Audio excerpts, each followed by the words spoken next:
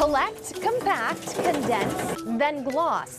Just a few of many steps that go into the making of an eco-friendly surfboard. So this is the Mask Mini Simmons. Look closely at this board and you can see how it got its name. Ever since COVID, You see these disposable masks all over. 19-year-old Ford Roll of Burbank had a thought. What can we do to keep these out of the landfill? He started picking up discarded masks and took them to work with him at Earth Technologies in Torrance.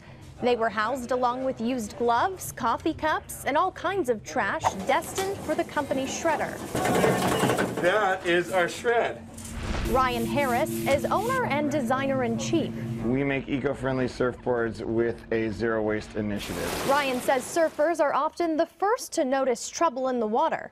And the universal symbol of COVID, You're starting to see these masks absolutely everywhere in the ocean. It's a new pollution problem. Earth Technologies takes trash, whatever its form, And we've upcycled this into really cool little rad sustainable products. This coaster is made from the same garbage resin blend that coats the company's custom boards. If you think about surfboards, the resin, that's plastic.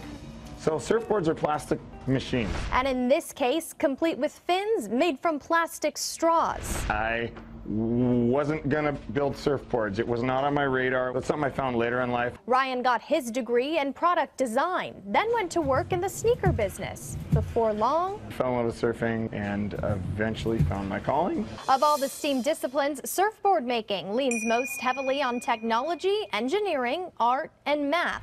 Specifically, angles and curves derived from nature's Fibonacci spiral. This is the math applied to surfboard design, but applying proven sacred geometry. Ryan says for a surfer to succeed, the curve and balance of their board has to be in harmony with the curves and forces of a wave.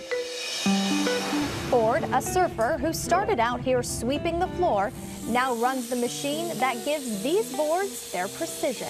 I've kind of worked my way up. These are all masks that I picked up off the side of the road. With demand for the mini mask board soaring, Ford is now contemplating a career in business or design. This is my little logo that we slapped on there.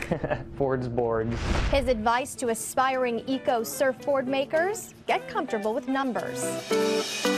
There's math that goes into everything, the ratios that you have to use. And find a way to get close to what you love, even if it means starting out doing a job that you hate. I was sweeping the floor for months.